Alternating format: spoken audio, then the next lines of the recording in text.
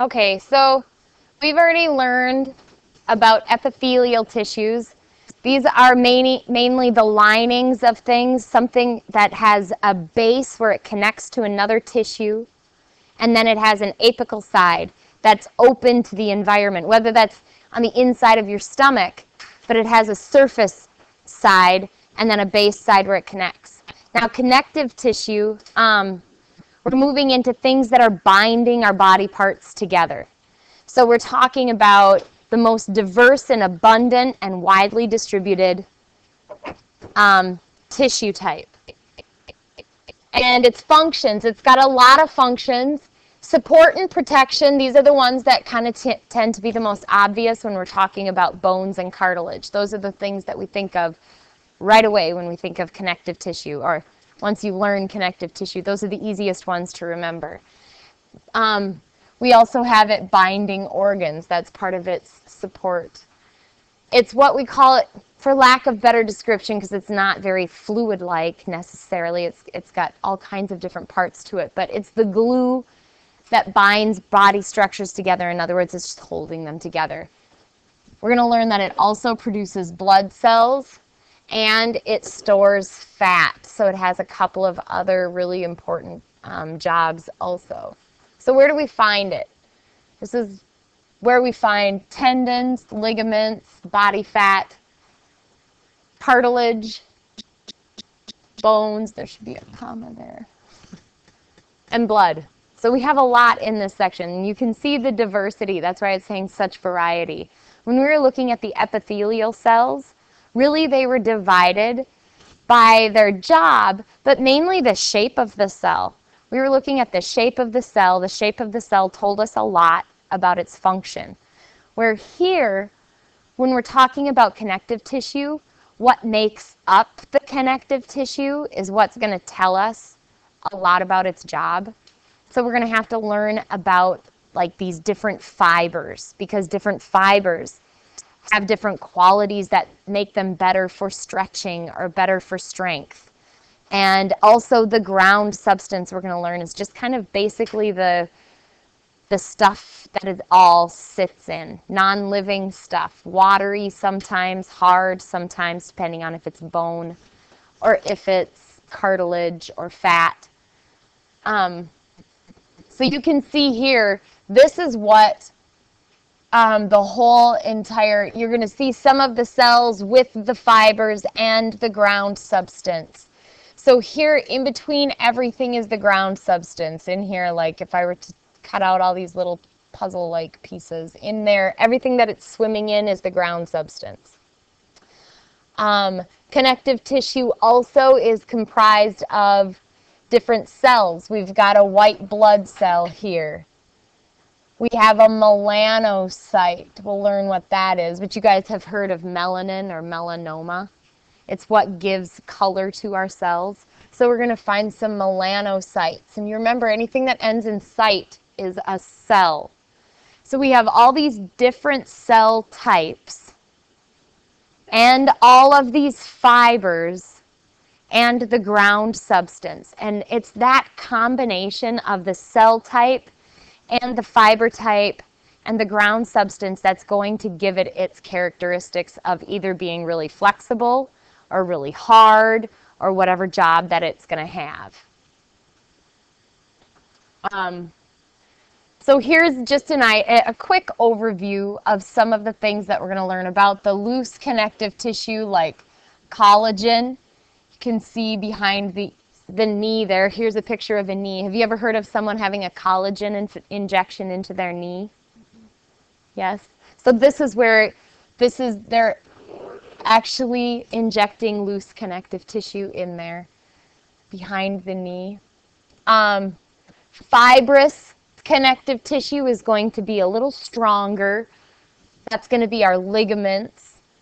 We've got bone. Bone is pretty interesting. They're very unique cells, and it's a very unique tissue. And then you've got cartilage here in between bones. Cartilage keeps bones from rubbing together. We've got adipose tissue, so we're going to learn about fat. And then blood, white blood cells and red blood cells. So kind of a big overview. And here's more of a live slide. We looked at this one showing all the different cell types. We've got adipose, red blood cell. We've got some nerves, or not nerves. You should see capillaries. There we go. You can see if we cut, it's like, remember when I showed you the side of the straw? Like the straw would be a capillary or a blood cell, and I snipped it off and showed it to you from the front.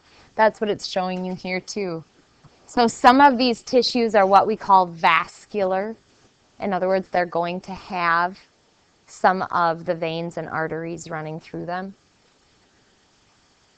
And then this is what it would look like in a real live slide. So you can mainly see the fibers, and you can see that there are different types of fibers. Like this fiber, this dark purple fiber right running along here, is much different than this thick pink fiber running here, and that's because there are two different types of fibers. Then we also have, you can see, now in this slide we can't necessarily tell the difference between them, but you can tell that we've got different cells here and there. All right. So connective tissue, they're separated by this non-living matrix. When we put ground substance, this like watery or sometimes less than watery, fluid-like, gel-like substance that everything sits in, along with the fibers, we call that the matrix. So everything outside the actual cells in connective tissue is called the matrix.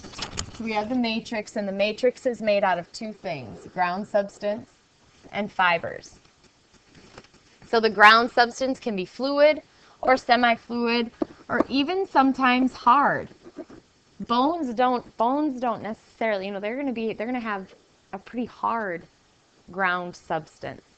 It's part of what's going to give them some strength. And then the fibers are all the stringy stuff. So we've got three different types of fibers that we're going to learn about. Collagen, elastic, and reticular.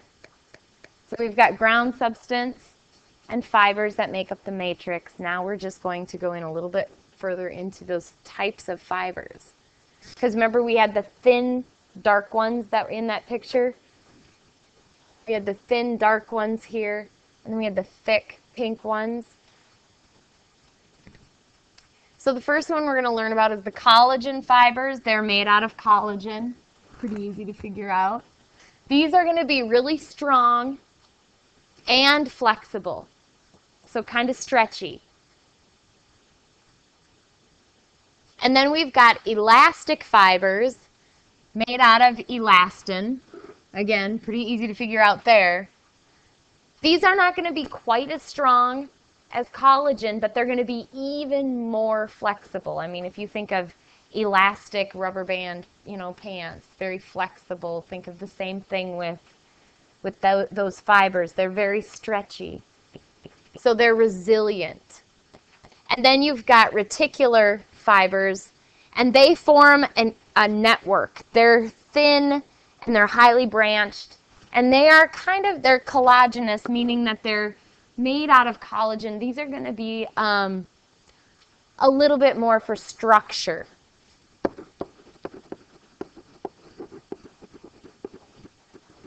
You can read that. So we've got collagen fibers, elastic fibers, and reticular fibers. And most of the time you're not going to find just one type of fiber in a cell. A lot of times these cells are going to have a mixture of different types, but if it's an area of the body that needs a lot more flexibility, it's going to have more of the elastic fibers. If it needs really strong support but some flexibility, it's going to be the collagen fibers. If it needs a lot of hard support, a lot of networking and keeping things held in the right position and staying strong, giving it structure, then they're going to have more of the reticular fibers. All right. So the ground substance, just to kind of review, is the non-living material, and it's produced by the connective tissue cells themselves. So it makes this ground substance. And then this is where the cells and the protein fibers, all those different fibers, that's where they reside, is in the ground substance. So sometimes it's viscous, like in blood. Viscous means slick, slippery. Semi-solid, so it's not quite solid, but it's not really super slick either if it's found in cartilage. So it's a little bit thicker, more like a gelatin, I suppose, for the semi-solid, and then solid as in bone. We've got ground substance here too that we'll learn, and these are these are a series of bone cells, osteocytes, and ground substance and fibers. And like we said, when you put all of that together, this ground substance and the fibers, it's called the matrix, or the extracellular matrix, because remember, this is stuff that's actually outside the cell, but we consider it part of the tissue because it really has so much to do with the characteristics of the tissue or the job that that tissue is doing. Yeah. Yeah. So we're looking at connective tissue. We're looking at the different parts that make up all connective tissue. They've got the cells themselves, ground substance, which can be viscous, semi-solid, or solid. And then we've got 3 different fibers, protein fibers. And those protein fibers are made out of keratin. Do you remember learning about that? Fibers are made out of keratin, which is a protein. But we have different types of fibers too. Some are stretchier than others. Some have more support. Some are more for structure.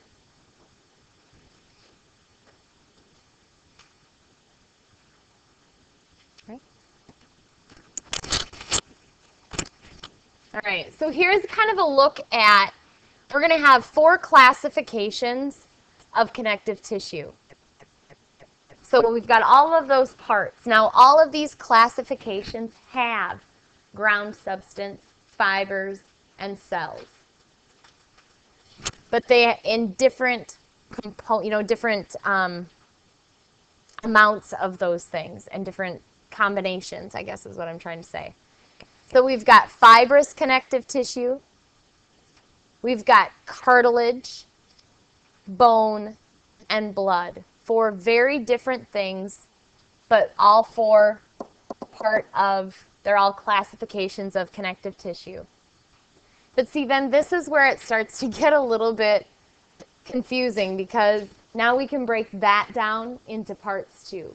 So that's why today I just want to talk about it, and then tomorrow we're going to actually do something that maybe will be more visual for you guys in sorting out those different parts or those different classifications. But today let's just take a look at them. So I said we've got fibrous connective. So up here is our fibrous connective tissue, or sometimes we call it, we've got loose connective, and then we also have dense connective. These all fall under fibrous connective.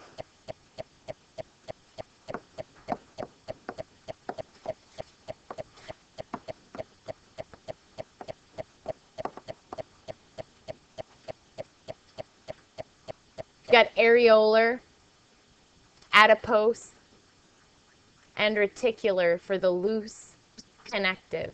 So you can imagine loose connective means that they aren't quite as tightly packed. And it makes sense.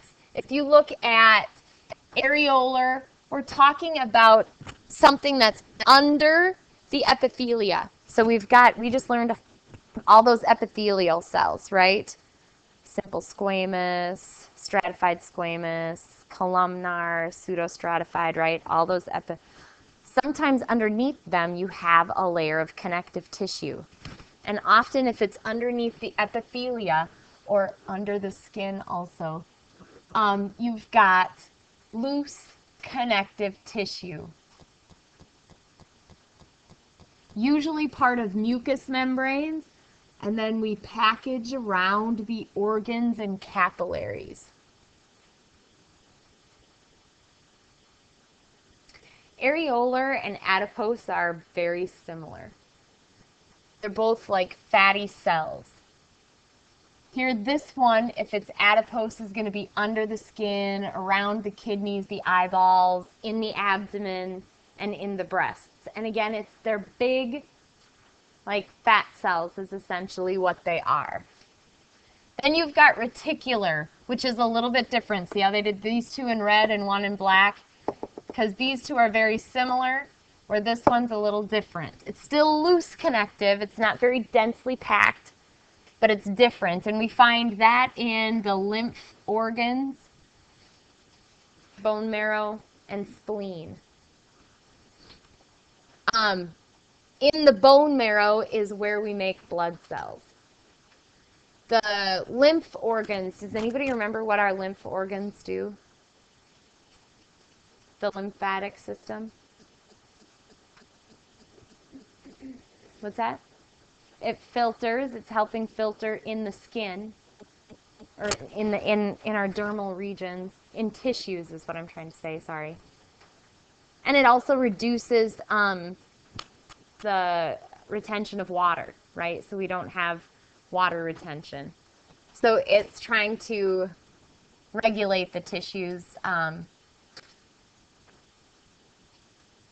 in the way that it doesn't hold on to water or other things. And in the meantime, it's also filtering it. Also, it plays a huge part in our immune system. The lymphatic system is a huge part or player in helping our immune system. All right, then dense connective. Now this gets a little bit easier because the dense ones, it makes more sense that tendons and ligaments need to be more dense because we need them to be strong. They're either holding together bones. Ligaments go bone to bone, and tendons go muscle to bone. And we're going to break that down again some more. And then dense irregular.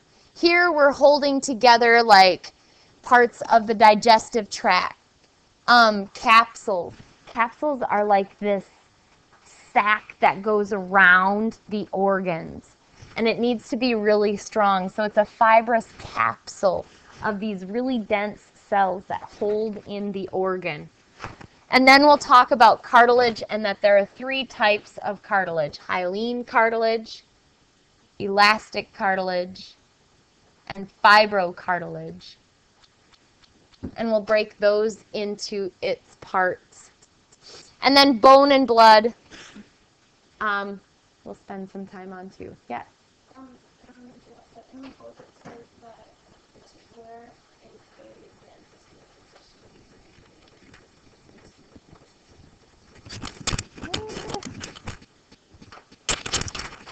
And that could be, let me put this aside and push pause.